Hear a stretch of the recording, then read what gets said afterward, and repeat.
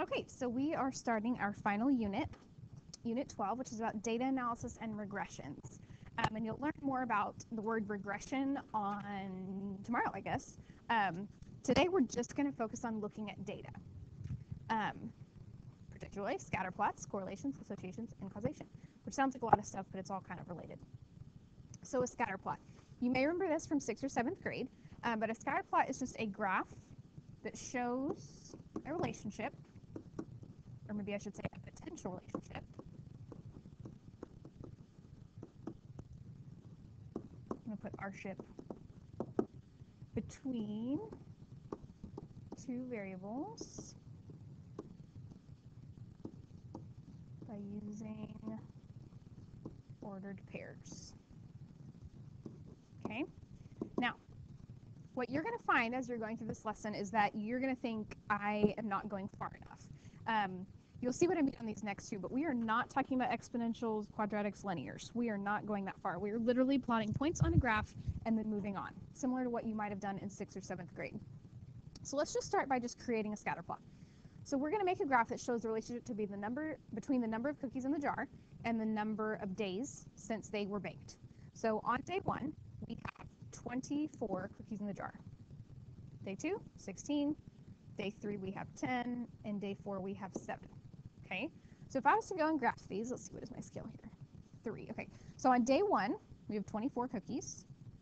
Day 2, we have 16. So that would be, let's see, this is 15, so 16 might be like right there. Day 3, we have 10. Maybe right in there. And day 4, we have 7. Okay, there's my scatter plot. I'm done. I guess technically I could label it if I wanted to, cookies and days, but in general, that's all you're going to do. Check. Okay. Part 2. Same exact thing. We're just going to practice. This is going to show the relationship between the number of games that a team has played and their score at each game. So game 1, they scored 6 points. Game 2, they scored 21 points. Game 3, they scored 46, and then 34. So again, let's plot those points. Oops, that's a little high.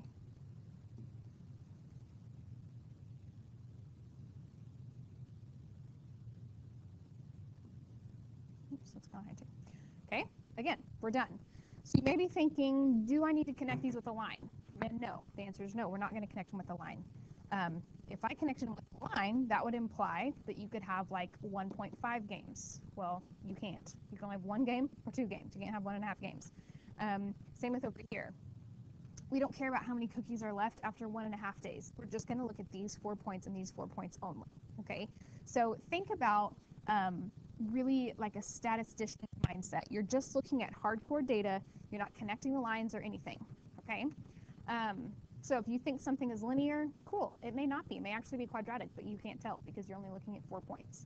It's not always 4 points, but in general, you're not trying to make any sort of inference yet. Okay? So when you have these scatter plots, what you do want to look for is to see if there's a correlation or an association between the two variables. If there is, that means that there is a relationship, writing our ship again, in which one variable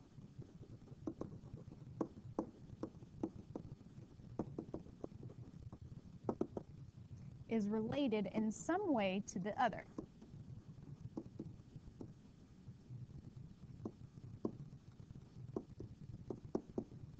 Okay, so we have 3 different types of relationships. Okay, you have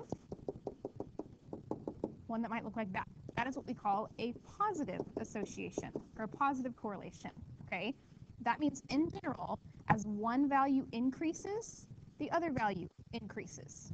Okay, it could also look something like this. Might be curved, right? The other type we have looks something like this, which is negative. Okay, that means as one value increases, the other one actually decreases. Okay, could also look something like that, right? Or even that. In general, the points have to be going down. The last type of relationship that we have isn't actually a relationship at all. It's when the points are clearly so scattered about that there is no relationship. None. No relationship at all. Okay? The two items are not related. So it could be, I don't know, trying to think of something that's not related, like your height and your grade, okay? Most likely, your height and your grade are not related, okay? Someone who might be 46 inches tall could make a 100 or make a 20, right? Your height has nothing to do with your grade. So let's look at these two examples and see what kind of relationship we see here. So on the left, we have a graph showing us the beach visitors. So depending on the temperature, they wanted to check and see how many visitors were at the beach. So for example, when the temperature was 84, we see that there was 225 visitors, right? In general, the points seem to be going up. So we would call this a positive correlation or positive association or even a positive trend. Those three words all are used a little bit interchangeably. And the way we would kind of describe this is to say, as the temperature increases, okay, the number of visitors also increases.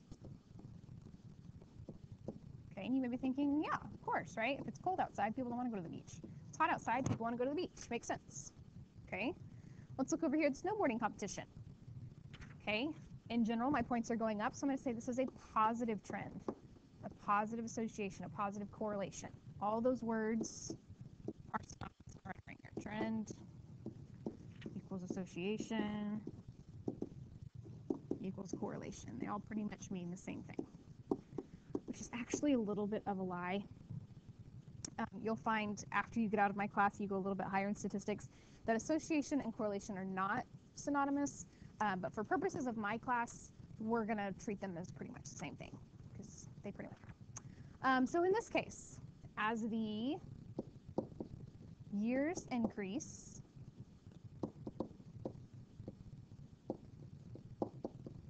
the number of participants in this competition increase.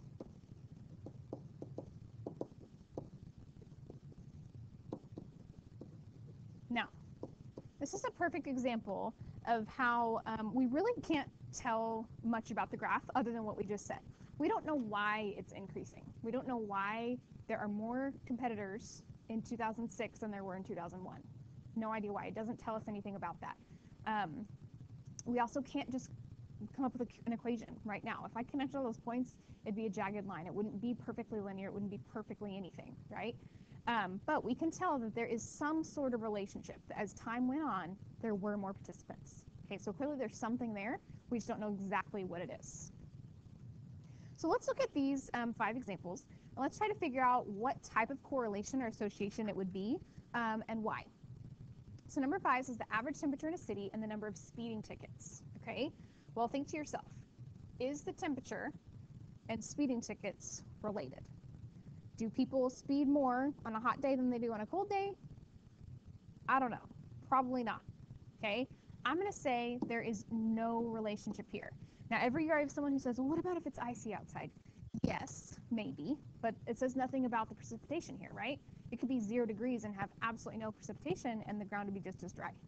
So I would say in general, there's no relationship there. The number of people in an audience and the ticket sales. Well, if there's a lot of people in the audience, they had to sell a lot of tickets, right? This would be positive. If this is kind of hard for you, just draw a graph, okay? This is the ticket sales, and this is the audience. If you sell a lot of tickets, your audience is going to be really high. So very few tickets, your audience is going to be really low, okay? Number 7, a runner's time and the distance to the finish line. Okay, so again, if this is the time down here, if they've been running for 0 seconds, their distance, they've got a long way to go. If they've been running for 20 minutes, they probably don't have very far to go. So in general, this is negative. Okay? Excuse me. Okay, y'all try the next 2. Pause this video and try the next 2. Okay, number 8 was positive. Your family or your grocery bill goes up the more people you have in your family, most likely. The number of times you sharpen your pencil and the length of your pencil, that's actually negative. If you've sharpened your pencil 20 times, then your pencil is actually really short. Okay? The last thing, oh, This is just the same exact thing, but they just give you a graph to sketch it out. So, excuse me, the relationship between the age of a car and the amount of money that has been spent. So if the age goes down here, the money goes up here. Well, if you've just bought it, the hope is that you're spending very little money, right? But if you have a really old car, you're probably going to spend quite a bit of money to upkeep it, right? And somewhere in the middle, hopefully again somewhere in the middle. So this would be a positive correlation. Okay. The relationship between the number of minutes and 2, this will probably end up looking something like this, because there's no perfect formula to tell you how much money you spend based off your car's age. But in general, those points would increase. Okay, the relationship between the number of minutes since a pie has been taken out of the oven and the temperature of the pie. So if it's still in the oven at time 0, right? This is the temp right here. This is the minutes. It's going to be real hot way up here, right? You take it out, it's been out for a minute. It's still pretty hot, but it's going down a little bit. It's going down, going down, going down. But then it's probably going to plateau, right? Because it's just going to be room temperature. But in general, this is still a negative trend. Okay. All right, here we go. Now the last thing we're going to talk about is that correlation association does not mean causation. Okay, causation is something totally different. Causation is a relationship in which one variable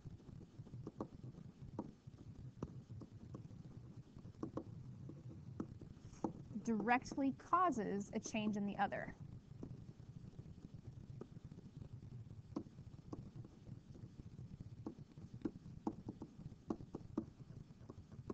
Okay, that's why it's called causation, because one is causing the other. So let's pretend that there's 4 studies that were done, and here they are. We've listed them out 1, 2, 3, 4, and they have recorded their results on a graph. We can draw them if we want to. We want to figure out, is this an example of causation or just a random association that we really can't explain? So if we look at number 1, it says there's a strong positive correlation. Okay, that would look something like this, between the number of feral cats in a city, that just means wild, and the crime rate. Okay, well, there is a strong correlation. There is some sort of relationship there. But did the cats cause the crime rate? Well, probably not. Okay, no, this is not causation, because the cats didn't cause the crime rate, and the crime rate also didn't cause the cats, right? Those are related maybe, but they don't cause each other to happen. Okay. Number 2, there was a negative correlation, okay, going down, between the height of a candle and the amount of time it was burning. Well, does the time cause the height to go down? Well, yes, in a way, right? Now, it's not literally time ticking by, but it's the fact that the minutes that go by means that the wax is given more time to melt. So yes, those two are related in a sense that one causes the other. The time going by causes the height to go down. 3, there's a positive correlation between the number of minutes spent in a tanning bed and the number of cancerous moles on the skin. So again, positive relationship here. Okay. Now, this one, you kind of need a little bit more information on, but in general, do we think that maybe the minutes spent in a tanning bed is what caused the cancerous moles? Yes, probably. Okay. One might cause the other in that situation. Number 4, there is a positive correlation between the index finger length and the math SAT scores. So again, there is a relationship there, but do we think that your finger length determines your math SAT score? Do we think that that causes your math SAT score to go up? And the answer there would be no. It's crazy and a complete, coincidence that those are as related as they are, but one doesn't cause the other, right? There might be some other factor there that we're not considering. So the last thing that I have here, it says go back and consider some of the relationships already discussed and consider whether or not they are examples of causation or simply just associations. So if we go back a little bit, I'm not going to do all of them, but if we just go back to this very first page, we go to the beach visitors and the snowboarding competition. Think about the snowboarding competition. Is time the reason that the participants in the competition went up? Well, no, right? This is not causation, because time does not just magically cause them to want to compete, right? There was some other factor there. Maybe, some famous dude said snowboarding was cool, and that's what caused it. Or maybe there was more snow on those years. We have no idea. But the time in and of itself is not what caused it, right? This beach visitors. That one I could see maybe being causation. It's a little bit up for interpretation to the reader, But I would say that one is a little bit more closely related because the temperature being hot causes you to sweat and wants, makes you want to go swimming in the ocean or whatever. So that one makes a little bit more sense. Even this cookies and stuff like that, well, does time magically make the cookies disappear? No, it's someone eating it, right? But they are a little bit more related than, again, like the years in the snowboarding competition or something like that. Game and the score, right? Well, again, is it because it's the fourth game that they got 34 points? No, right? But is there something that would be said for a team practicing more and being together longer and working together longer that would make their score go up? Maybe, right? So I'm not even going to write them down on all of them because it's kind of hard to tell. But you just kind of want to think about what's logical. Do you think that those things are related or they're not? And do you think that that relation is causal, where one causes the other or not? So if you will now ask the sub for your homework, you just have a few problems to work through. Hopefully it'll go pretty fast, and you'll be done with topic 1.